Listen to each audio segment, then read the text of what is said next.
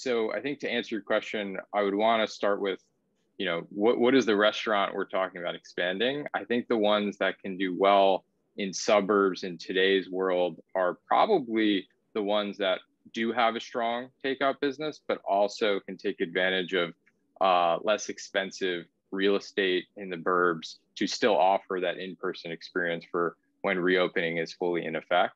And so I think Dig's actually a good example of a concept that, and Kava is another where they've done really well both in urban and in suburban environments. And so I'm excited to watch the Digs, the Kavas, the Just Salads of the world expand beyond urban over the next few years. Kristen, your thoughts?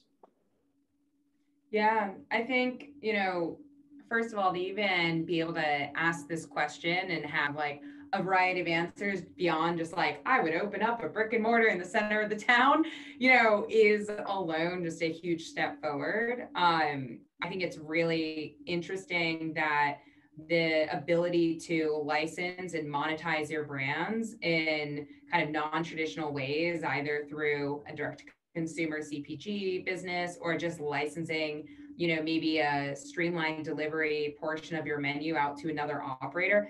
Those types of questions I feel like are just really exciting that a brand now, if you built it over a number of years, you get to explore as new ways to really grow your business. Even things like Goldbelly, right, can take advantage of a brand that has a huge customer base in New York City, but then the pandemic, poof, everyone went across the country. They're craving the bagels and lox from, their favorite New York City establishment. They now can order that to wherever they are.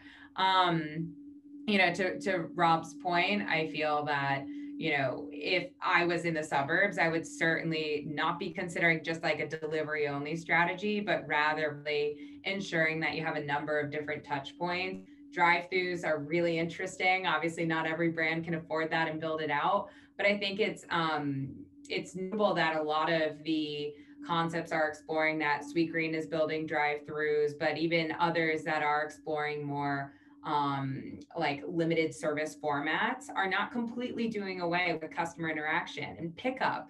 Even let it for restaurants, but other retail stores has been a really important channel. And so I think that it's an evolution of the interaction with the guest, but it's still, I don't think will be exclusively delivery.